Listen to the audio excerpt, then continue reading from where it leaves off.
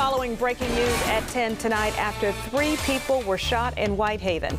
Memphis Police tell us one of those victims died on the scene. Hello, I'm Stephanie Skurlock. And I'm Greg Hurst. Let's get right to WRG's Shay Arthur, who has been at the scene that unfolded off of Mill Branch. And Shay, what did you find out tonight?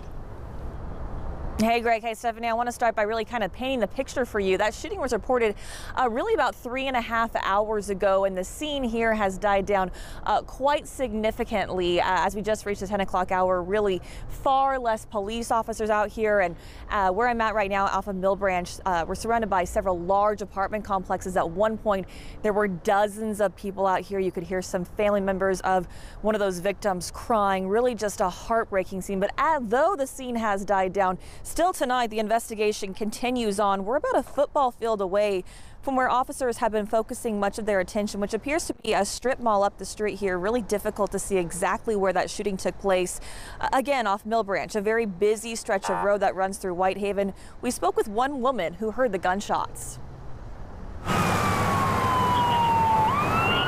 Just before 6:30 on a Monday night, as so many were going about their evening, a shooting erupts in Whitehaven. A woman we spoke with, who did not feel comfortable being identified, said she was driving down the street when she heard the gunfire. We just heard something, boom, boom, boom, boom, boom, boom, boom. My sister-in-law was in the car. She thought it was somebody with a flat tire. I said, no, that's not a flat tire. Them were some shots coming from something high power.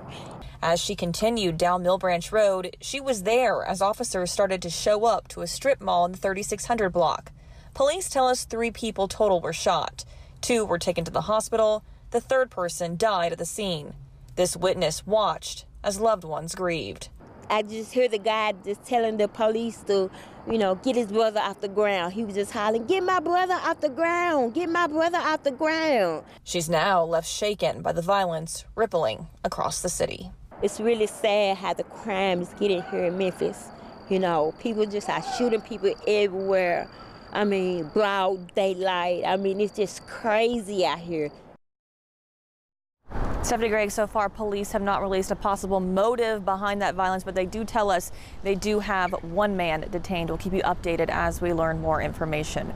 For your news leader, we're live in Whitehaven tonight. Shay Arthur, WREG News Channel 3. Tragic situation out there. Thank you, Shay, for that update. And